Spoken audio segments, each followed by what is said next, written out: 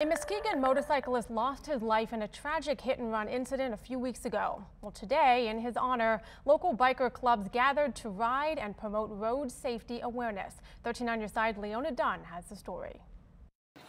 Last year, 122 bikers lost their lives on the road. And today, some local Michigan clubs gathered to memorialize another fallen brother, Gilbert Martinez.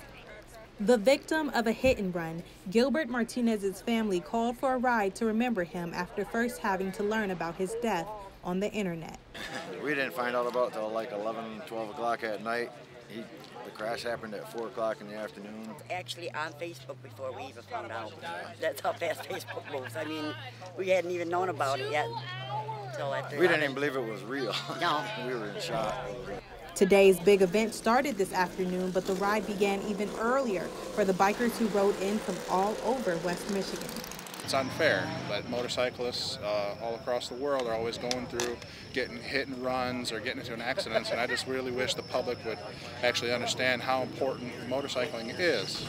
Bikers say that their memorial rides serve two purposes, both to pay respects to a friend and to raise awareness for motorcycle awareness safety. Gilbert's parents asking that the person who hit their son come forward. Please turn yourself in, come forward and give us some peace. We don't hold it against you. We understand that sometimes people lose their temper, but we need to find out exactly what happened, and we need some closure.